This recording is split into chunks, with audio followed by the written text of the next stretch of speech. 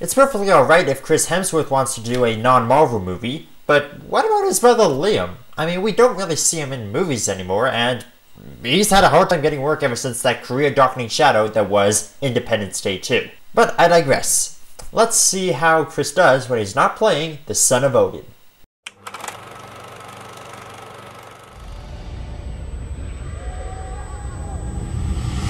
This is from the towers. You carry that with you.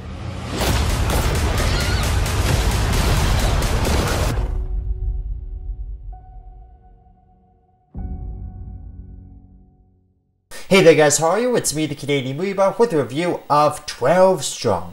The story follows a group of Green Berets known as Task Force Dagger, the first soldiers to strike back against the Taliban after the 9/11 attacks. It stars Chris Hemsworth, Shannon, Pena, Rodrigo, William Fletchner, and Nagi Negabom as Abdul Rashid Dostum, the leader of the Northern Alliance who became the Vice President of Afghanistan in 2014.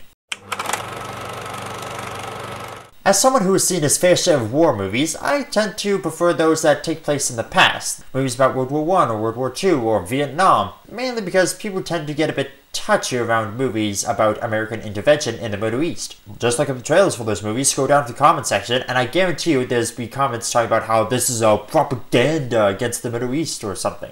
But that isn't to say I enjoyed the odd modern war movie here and there. And while this movie does leave most of the tropes that come with said modern war movies, it loses traction with its unimpressive performances, by the numbers plot, and shoddy camera work.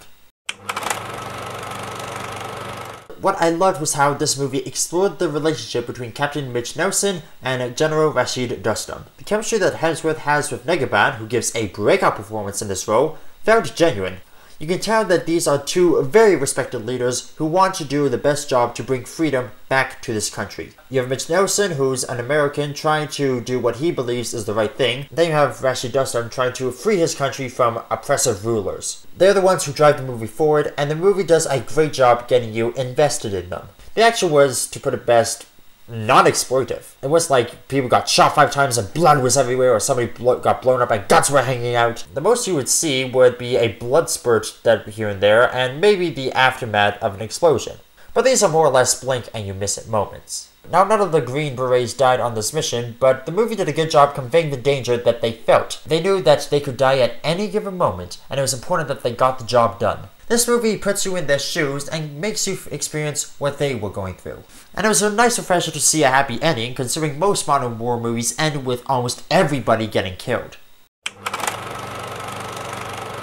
I felt that this movie tried a bit too hard at times to earn that R rating. First 5 minutes of the movie, we have people dropping F-bombs left, right, and center. This movie could have earned the R rating just by violence alone, but I guess the writer was like, no, we gotta show that this is serious dialogue. Even though the movie stuck to being accurate, it was a fairly by-the-numbers plot. You have the setup, introduce the characters, the soldiers, the squad, then you have the first major battle, then the characters have a moment of retreat, they discuss their next move, you have the second battle, which is the more climactic battle, and then the movie ends. If you've seen enough of these war movies that take place in the Middle East, you're better off reading the events that the movie is based on than seeing the movie itself. Aside from Hemsworth and Negabon, the rest of the cast was fairly forgettable. The weird thing was, they would disappear for half the movie, and then they would come back and you're like, oh, yeah, you're in this too. Kind of forgot about that. As we get to the action scenes, everything gets so clumsily shot. Especially when they're fighting on horseback and the camera just bounces up and down so much. I can just imagine the director going, alright, we gotta make this shot as authentic as literally possible. So let's slap a camera on that horse over there, send him running through the battlefield, and hope we get some decent footage out of it. The main issue with 12 Strong is that it wants to be the next January military movie hit, like Lone Survivor or 13 Hours, American Sniper. What it gives us is an alright movie that really plays it safe for the most part plot-wise, and gives us some forgettable characters, and aside from giving us an insight on how two figureheads cooperate, they don't really try anything new, except for maybe the camel horse.